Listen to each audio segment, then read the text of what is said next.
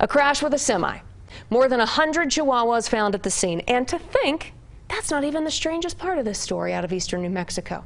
While most of the dogs are being cared for at local rescues now, more of them have been showing up randomly near Santa Rosa. Spencer Schott learned much more about those dogs along with the driver who had them in a van and who is not getting off scot-free.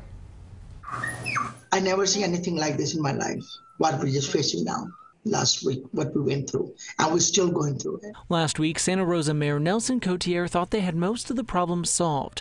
They found more than 100 chihuahuas inside a van that crashed nearby with a semi. More than 80 of the dogs went off to Metro Rescues, but about 20 others didn't make it. But now it appears some of the dogs that were in the van are suddenly showing up. I'm expecting more dogs running around out there and asking people for help. If you find any dog, please give us a call at the City of Santa Rosa Police Department. We learned the driver is 40-year-old Miseo Rodero. He went to the hospital after the crash where he surrendered all the dogs and is now facing some traffic citations.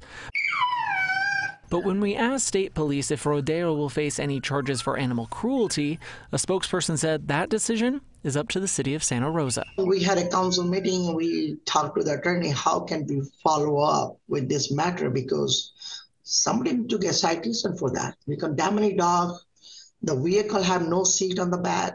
Santa Rosa officials are still weighing their options, but the mayor says right now their main priority is making sure these dogs are safe. I'm so worried about those dogs. We need to see if people can find some more dogs still alive out there so we can find them a good housing. Spencer Schott, KOB4.